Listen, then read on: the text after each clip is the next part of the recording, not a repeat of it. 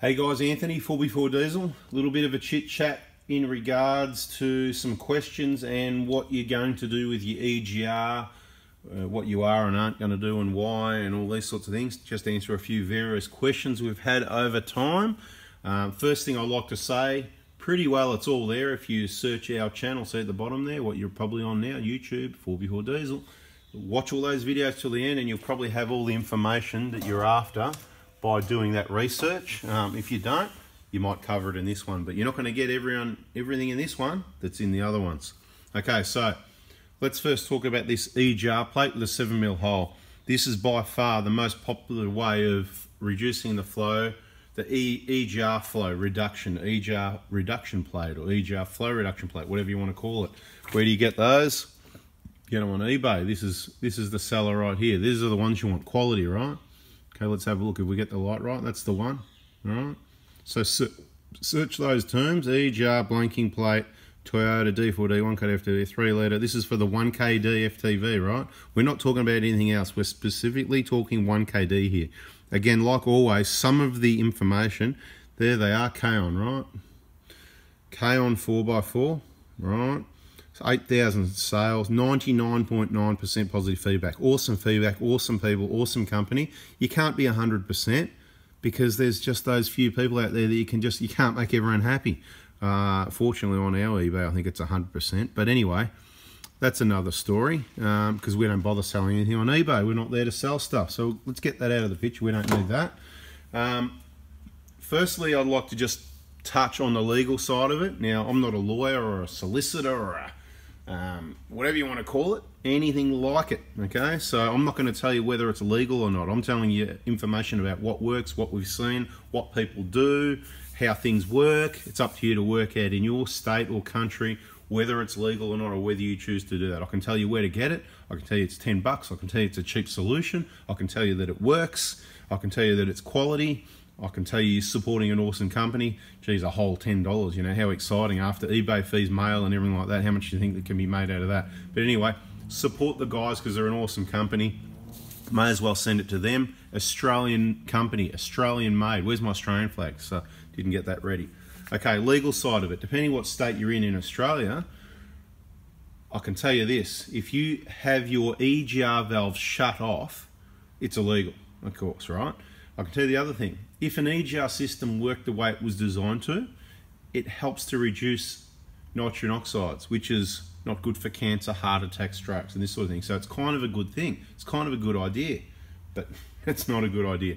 Other ways of doing it, you know, like a heat pump or something, or filtering the exhaust gases, having a good outcome without anything detrimental would be good. The only thing detrimental about this is the whole EGR system, okay?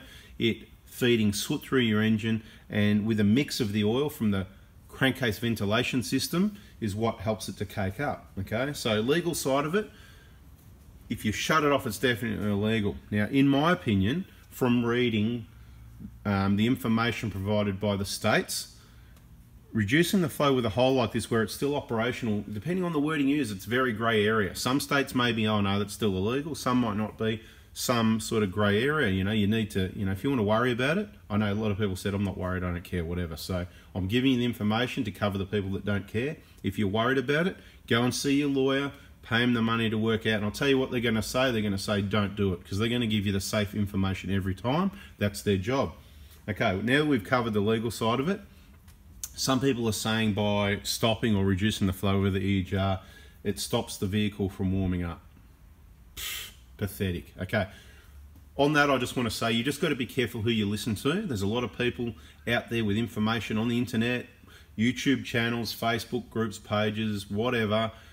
People have just got no idea. There's so many people, even tradesmen. I don't know how. I mean, look, I suppose you can be qualified and get a piece of paper even though you're not so intelligent, unfortunately. Everyone's different, okay? Just be careful who you listen to.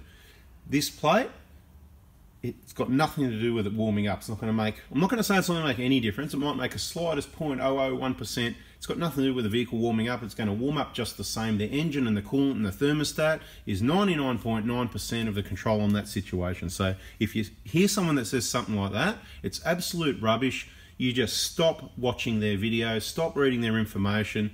You're best off, if you see rubbish, And if you think I'm rubbish, just block me, block my channel, stop watching it. If you find that it's good information, they're the ones you subscribe to, they're the ones you turn the bell on, and they're the ones you listen to when it comes through and get yourself educated, okay?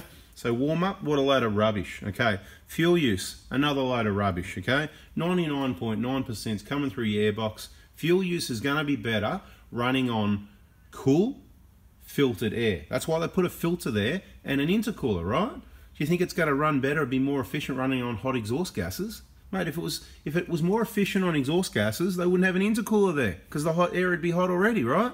But it's not hot enough to do the nitrogen oxide job. That's why they added in there. But they've still got the intercooler because that's what works better. It's going to be more efficient, less carbon monoxide and every other emission by running it through the air filter, the intercooler. That's the most efficient way. Hot air doesn't work, okay? Hot air works to cool the combustion. That's basically, in other words, making a crap combustion so it stays cooler to reduce nitrogen oxides, okay? And I'm not saying whether this system, the standard EGR system, works or not. I'm not telling you whether it works or not.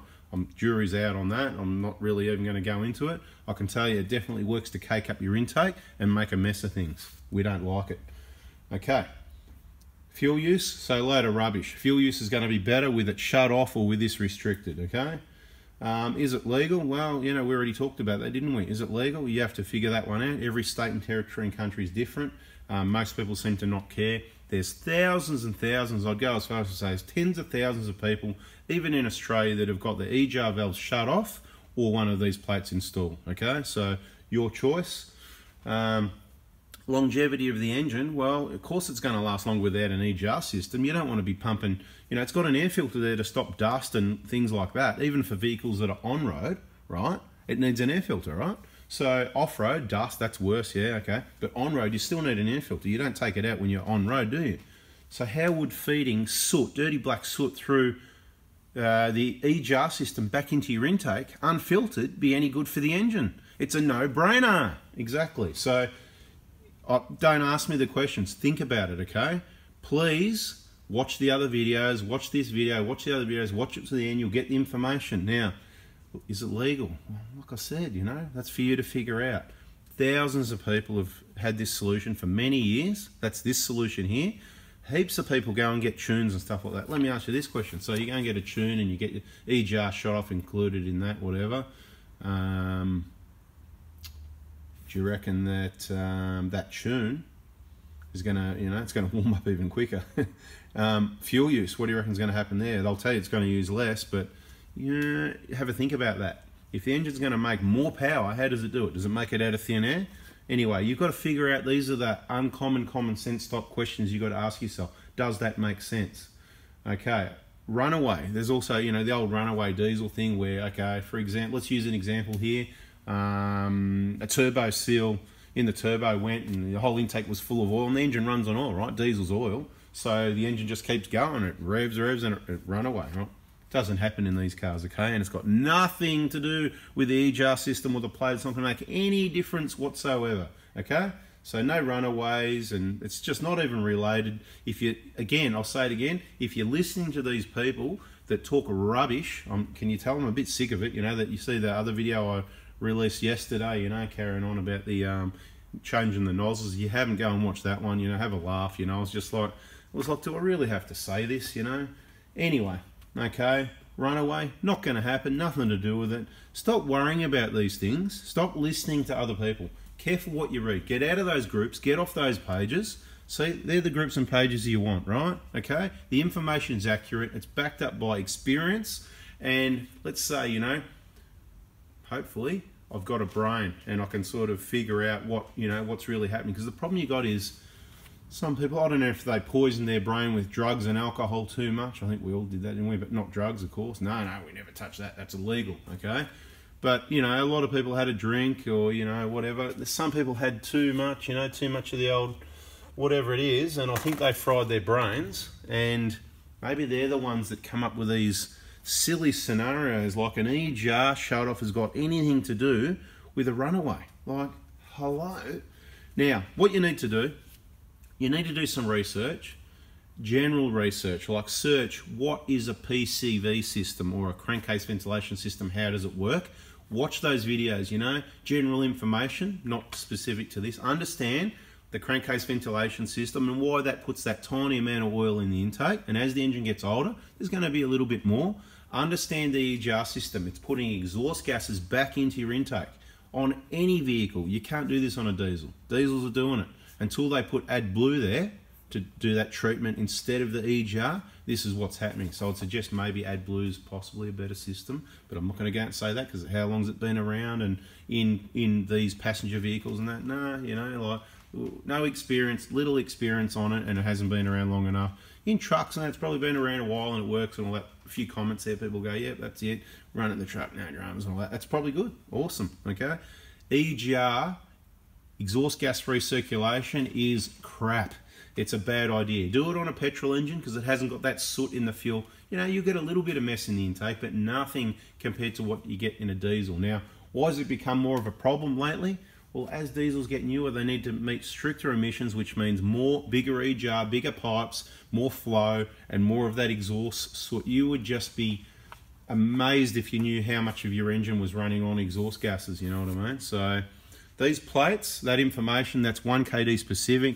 This is the gasket. People have asked, where do I put the gasket? Well, if you were to install one of these, and we don't do that, but if you were to install one of these yourself, because that's what you do, you get on eBay. Did I show you eBay? K-on 4x4. We did that at the start, didn't we? That's where you get your plate, 10 bucks. If you were to install it, what you would do is you pull your EGR cooler back and you've got just enough room to get it off the studs without removing the fuel pipes. And the gasket, this gasket is the gasket, it'll be stuck against the head, the face of the head. And the plate would just go over the top of it, and the EGR cooler goes over the top of that. You don't need an extra gasket. If you're buying the injector kit, obviously, and doing the EGR clean and all that sort of thing, or whatever, and the intake, that sort of thing, you'll get at least one of these gaskets in the kit so you can replace it. But if it's stuck against the head and it hasn't moved, and you see the side you're looking at looks good, you can just pop the plate in, and you won't even use this, okay? No point making it hard for you by getting that gasket off. Sometimes this black coating sticks to the head and then you'd have to get in there. It's hard to scrape it. If it's stuck there, just leave it there. If it falls off and it's, yeah, just throw it away and put the new one in, right? So that's the deal. You can just send it back. We say, send your old injectors back to us. You get a free contamination check. I've talked about that before. Send us back your red caps, you know, the crow's foot, the dowel, all the things in the kit that are a lend you're not going to use again for another 5 or 10 years. And you can send us back any bits and pieces you don't use, you know what I mean? And we'll even put a credit for you for your next parts purchase, whatever. Anyway, so bada bing. I hope that's explained it for the people that asked those few questions. I hope I didn't miss anything. But go and learn the basics about PCV or crankcase ventilation. Let's not get technical about what you want to call it. It doesn't matter. Crankcase ventilation, positive. PCV is a general term. Let's use that. PCV, go and search that. Search EGR and understand when you've got oil in the intake and you've got exhaust gases where the two come together is the problem. The oil's not the problem, the soot is. Take away the oil, just means the soot keeps going through the engine. Your intake might cake up less, but it's still going through your engine and it'll probably still cake up from what we've seen. And the photos and information DIYers, other workshops, what everybody's seen, not just us, provide to us, which backs up what we see. Quite often, the catch can and the plate together don't work because you think, yeah, best of both worlds, in theory, but then why is it there's people out there that are saying, hey, I've got both and it's building up?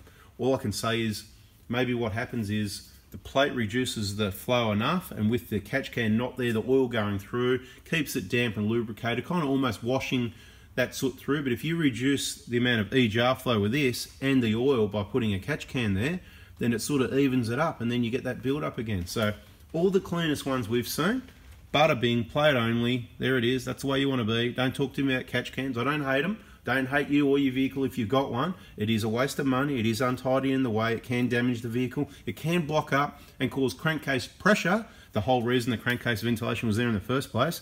Cause pressure, popping seals and causing other problems, including damaging the catalytic converter. Anyway, so bada bing, that's it.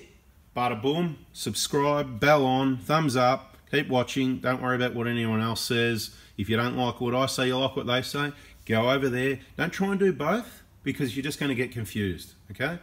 You can feel free to ask questions on the comments as well. I don't guarantee that I can answer them there, but I do read them. I skim through and have a read, and that'll give me ideas for things in the next video. Same with text messages. There's the number. Feel free to text me a question. Include your name. You're not going to get much of a response without your name. I want to know who I'm talking to. You know who you're talking to? You're talking to Anthony from 4Before Diesel. All these Facebook pages. There's his phone number. Just give me your name, a text message, or a comment on something. Be nice. You'll get best responses. Happy days. What a wonderful channel. See you guys.